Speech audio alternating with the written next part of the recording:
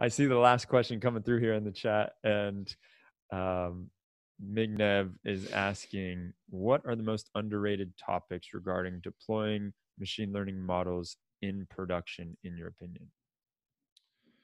Uh, yeah, we briefly touched on it, but the thing that I don't think people talk about enough is how hard it is to recreate your data in production.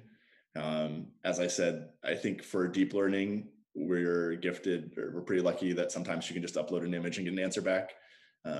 When you are talking about complicated transforms before your data is ready, um, getting that to happen, at all is hard. Like just recreating that set of transforms is hard, let alone recreating it in a production grade way where if you're getting data and you need it to be ready and transformed a fraction of a second later so you can make a real-time prediction.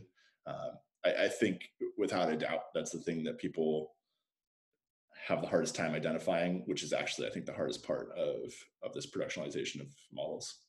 Do you have a solution, or are you just going to leave us with that problem?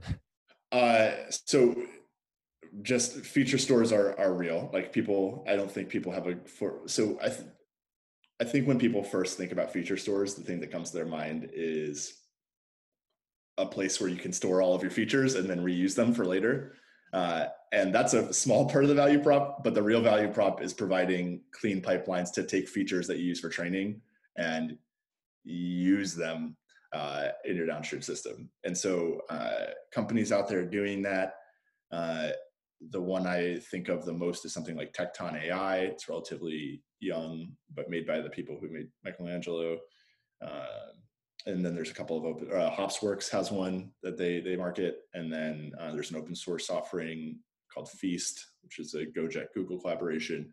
And then I know Kubeflow has talked about integrating with Feast. So those are all tools that start to try to address that problem, which is a real hard one.